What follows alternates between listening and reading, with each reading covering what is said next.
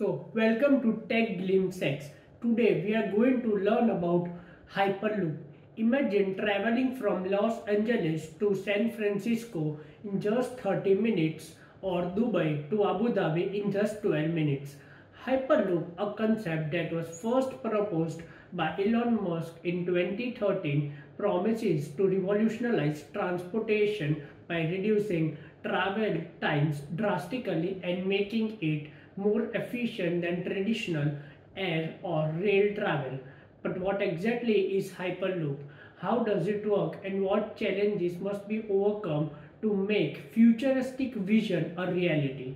In this video, we will explore the technical developments and challenges surrounding Hyperloop technologies, diving into the physics, the engineering and the innovations driving this revolutionary transportation. So now we will talk about the concept of Hyperloop. The concept of Hyperloop as proposed by Musk involves the passenger pods traveling at high speeds within low pressure tubes suspended by magnetic levitation or maglev. The idea is that the vacuum-like conditions inside the tube reduce air resistance, allowing the pods to achieve near supersonic speeds. It's essentially an evolution of ideas from the high-speed trains, but much faster, much more energy efficient and capable of reducing friction dramatically. Let's break down the core technical elements of the Hyperloop system. Core element is the pod. The passenger vehicle or the pod is designed to be aerodynamic, allowing it to travel with minimal resistance. Pod is crucial for speed and safety, and its design has evolved from Musk's original open-air concept to more enclosed sleek forms utilizing advanced composite materials for weight reduction and durability. The second core component is the tube. A near vacuum environment is maintained inside the tube to decrease air resistance. This tube would need to be almost entirely straight, creating the need to advanced civil engineering, as the tubes need to be long, stable and resistant to environmental conditions such as earthquakes. The third core technical element is propulsion system. Hyperloop relies on electric propulsion, specifically linear motors or magnetic propulsion, to achieve high-speed travel. These systems are designed to be more efficient than jet engines or traditional magnetic levitation or maglev trains. The fourth core element is magnetic levitation. To eliminate friction between the pods and track, Hyperloop uses maglev, a system of magnetic forces that suspends the pod above the track, preventing contact and reducing wear and tear. Segment 2. So now we will talk about propulsion technology. One of the most challenging and fascinating aspects of Hyperloop is the propulsion system. The pod needs to accelerate to speeds exceeding 700 miles per hour while maintaining stability and efficiency. The propulsion system relies on a combination of electromagnetic propulsion and air-based systems. The first is linear induced motors, LIMs. These are a variation of traditional electric motors where the stator is unwrapped and laid out in a straight line. The idea is to induce a magnetic field along the track that pushes the pod forward. These motors are efficient for high-speed applications due to their low friction and rapid acceleration capabilities. The second system is linear synchronous motors, LSMs. These are similar to LIMs but more advanced, using synchrony between the motor's magnetic fields and the vehicle's movements. LSMs are used in many modern maglev systems for their precision and ability to generate high speeds with improved energy efficiency. They could become an integral part of Hyperloop propulsion systems, improving both acceleration and deceleration processes. Third one is pneumatic systems. Though not as widely discussed, pneumatic systems are also being considered for decelerations. These systems would use air pressure to slow down the pod at the end of its journey or during emergencies. They would complement the electromagnetic system, providing additional control and safety. So now we will discuss vacuum tubes and environmental considerations. Another technological feat that Hyperloop technology must overcome is the creation of a near vacuum tube. The idea is simple. By reducing air resistance, the pod can travel at high speeds without the drag of air slowing it down.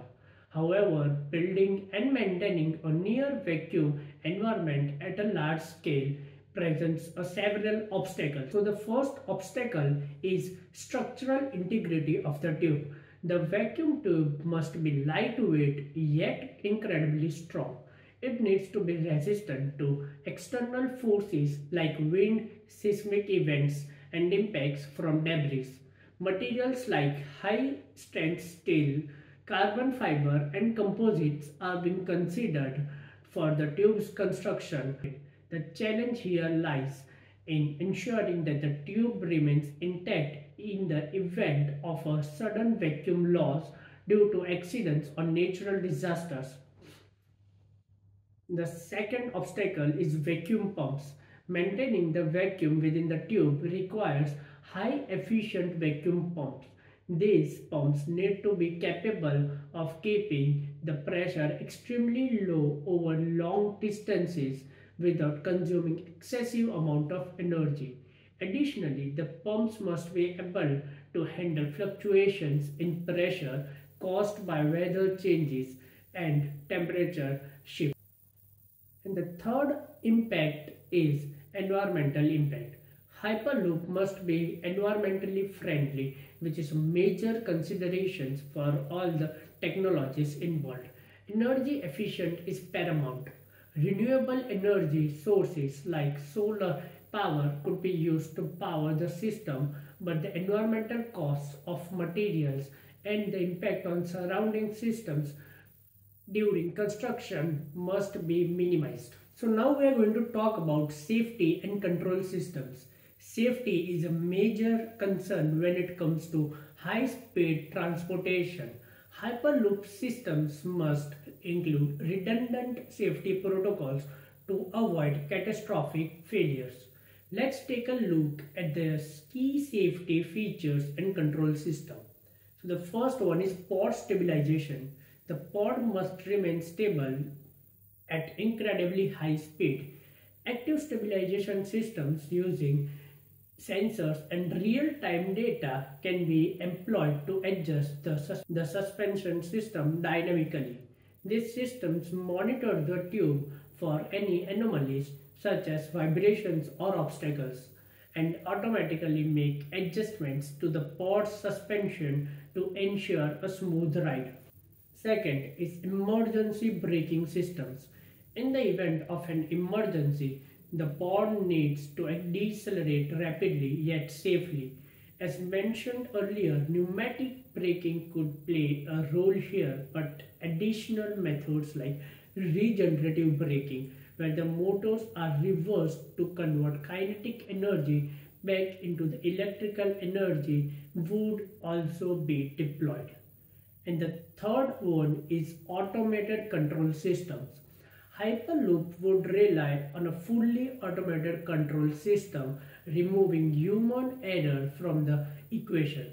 The system would rely on AI-powered predictive models to optimize the pod's speed, travel route, and schedule, ensuring that every pod maintains the safest possible distance from other pods, avoiding collisions and optimizing energy use.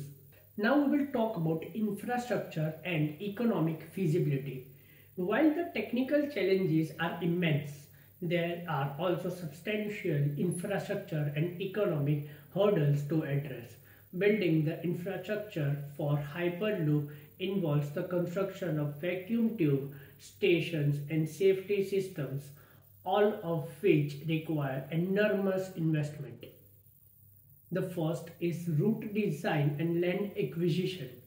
This, Designing routes for Hyperloop systems means identifying land that's flat enough for the construction of straight vacuum tubes.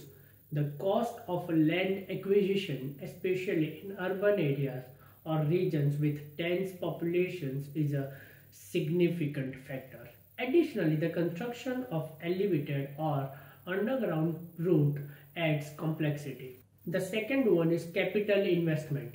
Building the infrastructure for a fully functioning Hyperloop system is expected to cost billions of dollars, with estimates for an initial route ranging from $6 billion to $10 billion for just a few hundred kilometers. Funding sources such as private investors, government subsidies, and partnerships will play a crucial role in bringing this project to life. The third is regulatory hurdles. Hyperloop's implementation will require coordination with local, national, and international authorities. Regulatories regarding the transportation safety and land use, aerospace control will need to be revised. Furthermore, the system must meet stringent environmental and safety standards, requiring innovative solutions for testing certification. So now we will discuss future of Hyperloop. While significant progress has made with prototype systems and testing, the path to widespread implementation remains long and filled with challenges. However, various companies like Virgin Hyperloop and Elon Musk's Boring Company are pushing the envelope to building the test tracks and developing new technologies to overcome existing limitations. But the future of Hyperloop will rely on, first, collaborations with government, corporations, and research institutions will be crucial in moving the project from prototype to reality. Collaborations with aerospace, automotive, and rail industries will help accelerate development. The second is global deployment. The promise of Hyperloop is not confined to one location. With ambitious projects underway in places like the UAE, India, and United States, the vision for a global Hyperloop network is taking shape, but it will require overcoming significant technical and financial barriers. The third is public perception and acceptance. Finally, the public's willingness to adopt Hyperloop as a safe, reliable, efficient mode of transport will be a determining factor. Hyperloop's futuristic promise must meet the everyday needs of passengers and integrate with existing transportation systems. In conclusion, while the Hyperloop concept holds the potential to revolutionize transportation, the road ahead is filled with technological, infrastructural, and financial challenges. The path from experimental systems to commercial global deployment will take time, innovation, and collaboration.